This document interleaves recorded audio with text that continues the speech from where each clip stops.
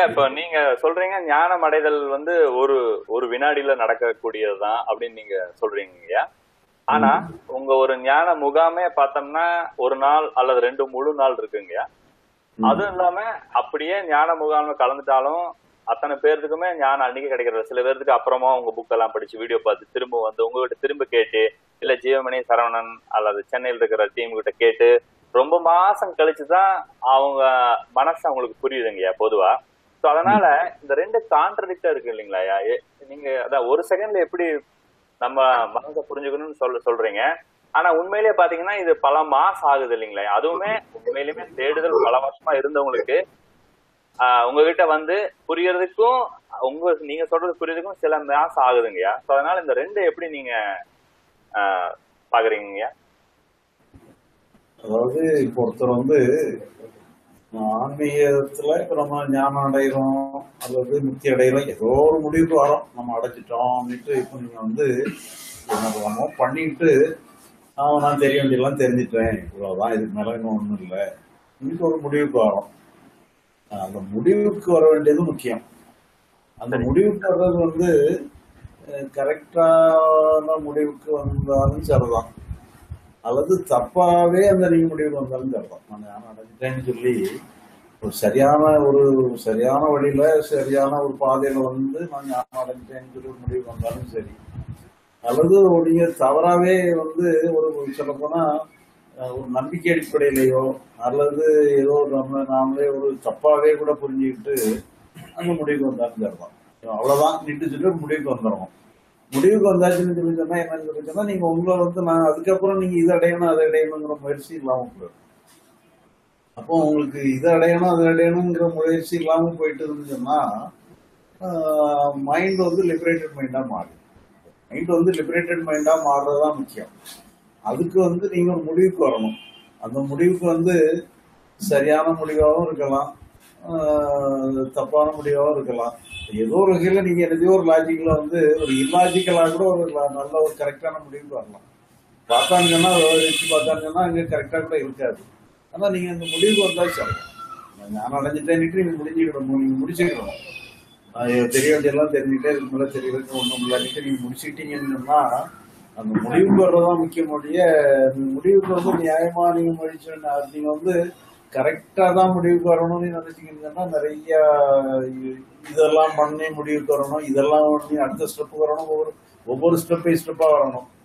நீங்க எந்த ஸ்டெப் வந்தாலும் சரிதான், வரலாம் சரிதான், ஒரு முடிவுக்கு வரணும், அவ்வளவுதான். அந்த முடிவுக்கு வந்து நீங்க சடவுன்னே வந்து ஆகாயத்துல இருந்து அந்த இடத்துல குதிச்சாலும் தருவான், அல்லது நீங்க ஸ்டெப் பை ஸ்டெப்பா முயற்சி பண்ணி வந்தாலும் சரிதான்.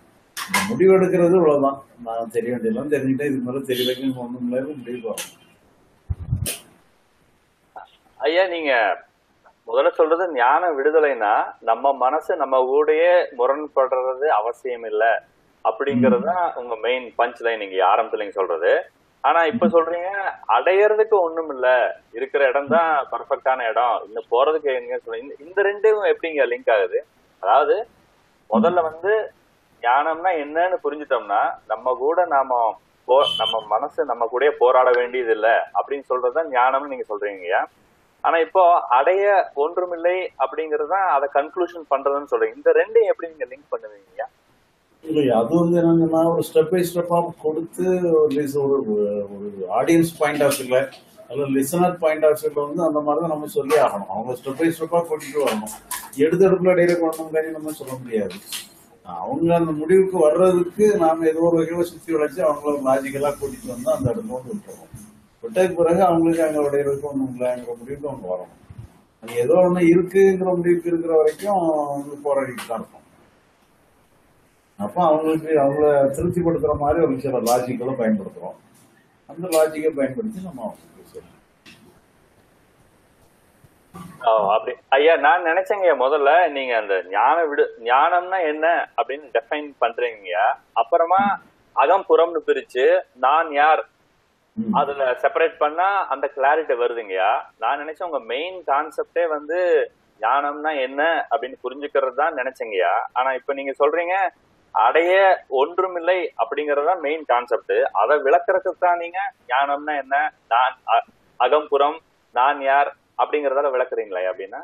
ஆமா, அதாவது என்னன்னா இப்ப மொத்தத்துல வந்து மைண்ட் வந்து அதுவா செயல்படணும்.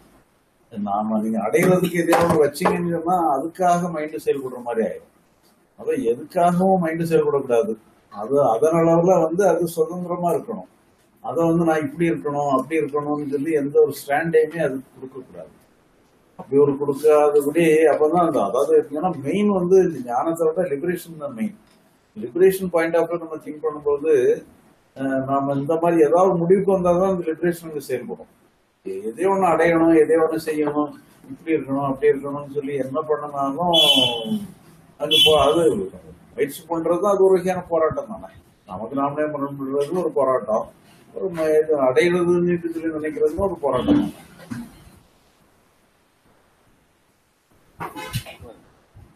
சரிங்க. அப்போ நான் இப்ப இருக்கிற நிலையிலிருந்து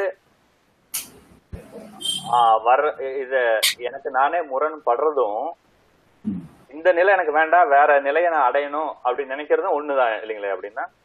ஆமா, இருக்கிற நிலையில இன்னொரு நிலைக்கு போகணும், இது மாறணும், இதெல்லாம் ஒண்ணுதான். இருக்கணும்னு நினைச்சாலும் ஒண்ணுதான், ஞானம் அடையணும்னு நினைச்சாலும் ஒண்ணுதான், இந்த நிலையில இருந்து வேற ஒரு நிலைக்கு போகணும்னாலும் ஒண்ணுதான். எதையோ ஒண்ணு சொல்லி எதையோ ஒரு செயல்பாடு நம்ம பண்ணலாம். சரிங்க ஐயா, நீங்க இந்த அடைய ஒன்றுமில்லை இந்த ஃப்ளோல அப்படியே நம்ம விடணும், புறத்துக்காக நம்ம செயல் செய்யணும்னு சொல்றப்பங்க, இத வந்து நம்ம ஒரு தப்பான முடிவுல இல்லாஜிக்கலா கூட நாம இந்த நிலையை அடையலாம் அப்படின்னு நீங்க சொன்னீங்க. அத பத்தி கொஞ்சம் விளக்குங்க, ஒரு ஒரு உதாரணம் சொல்லுங்க. அது எப்படி நம்ம ஒரு இல்லாஜிக்கலா தப்பான முடிவுல இது வந்தா கூட சரிதான் அப்படின்னு நீங்க சொல்றீங்க? எல்லாமே இறைவனே பாத்துக்கிடுவான்னு சொல்லி நினைக்கிறது வந்து சரியான முடிவா? சரிங்க. அது பார்த்தா அது வந்து இப்ப நம்ம வந்து அது சரியான முடிவுதான்னு நினைச்சா அப்படி சொன்னாதான் சிலவங்களுக்கு அது சரியான திருப்திப்படுத்துற மாதிரி இருக்கும். எல்லாமே இறைவன் செயல், இறைவன் எதுன்னு சொல்றது மூலமா ஆனா ரிசல்ட் வந்து கரெக்டா இருக்கு. அதாவது ரிசல்ட்டை கரெக்ட் கொடுக்குது. சொல்ல போனா இந்த மாதிரி வந்தீங்க, ரமணர் வந்து அவர் ஏதோ ஒரு வகையில கண்டுபிடிக்கிறாரு. மரண பயம் வரும் பொழுது மரணத்தை ஏற்றுக்கிறாரு, மரணத்தை அபிநயம் பண்ணி பாக்குறாரு. மரணத்தை அபிநயம் பண்ணி பார்த்துட்டு அவரு எப்படி ஒரு முடிவுக்கு வர்றாருன்னு சொன்னா, நாம இன்னும் இருக்கத்தானே செய்யறோம். செத்து போற மாதிரி நடிச்ச பிறகு கூட நம்ம இருந்துட்டு தானே இருக்கிறோம். செத்து போற மாதிரி நடிச்சா யாராவது சாவாங்களா? செத்து போற நடிச்சா சாகவே மாட்டாங்க, இருக்கதான் செய்வாங்க. இருந்தாலும் அவருக்கு ஒரு லாஜிக் அப்படியே எப்பயோ ஃபார்ம் ஆயிருக்கு. நாம செத்த மாதிரி செத்துட்டவன் நான் இருக்கிறவன் சொல்லி ஒரு லாஜிக் அவருக்கு எடுத்துருக்கு. அது வந்து லாஜிக்கெல்லாம் கரெக்ட் இல்ல, இல்லாஜிக் தான். சரி, ஏதோ ஒரு வகையில ஒரு கன்க்ளூஷன் வந்துடுறாரு. சரி, எல்லாம் நம்ம வந்து நாம எல்லாமே இருக்கிறோம், நாம தான் இருக்கிறோம், நமக்கு என்ன வேலை, என்ன செய்யணும், நாம தான் இருக்கிறோம், நம்ம தான் சாரதே இல்லையே, நாம நித்தியம் தானேங்கிற மாதிரி ஏதோ ஒரு முடிவுக்கு வர்றாரு. முடிவுக்கு வந்துட்டு வேலையை நிப்பாட்டிடுறாரு. அவர் ஆரம்பம் வந்து இல்லாஜிக்கலா கூட இருக்கலாம். அதே மாதிரி சிலவங்க வந்து இப்ப நிறைய பேரை பாத்தீங்கன்னு சொன்னா ஞானம் அடையாம கூட இருந்திருக்கலாம். அவங்க சரியான முறையில ஞானம் அடையலைன்னு சொல்ல முடியும். ஞானம் அடைஞ்சிட்டேன்னு முடிவுக்கு வந்துட்டோம்னா ஓகே, அவ்வளவுதான்.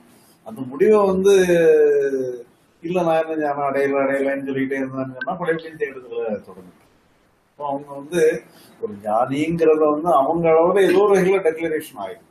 ஞானிங்கிற பேருல டெக்ளரேஷன் ஆனாலும் சரி, எனக்கு வேற ஒன்றும் வேண்டியதில்லை, எதுவுமே அடைய வேண்டியதில்லைங்கிற மாதிரி ஒரு முடிவுக்கு வந்தாலும் சரி. இப்ப இதனால என்னன்னா இந்த ஒரு முடிவுக்கு வர்றதுனால வாழ்க்கை புற உலகம் பாதிச்சிடக்கூடாதுன்றதுக்காக தான் நாம வந்து அதை ஒரு இலக்கணம் ஆக்குறோம்.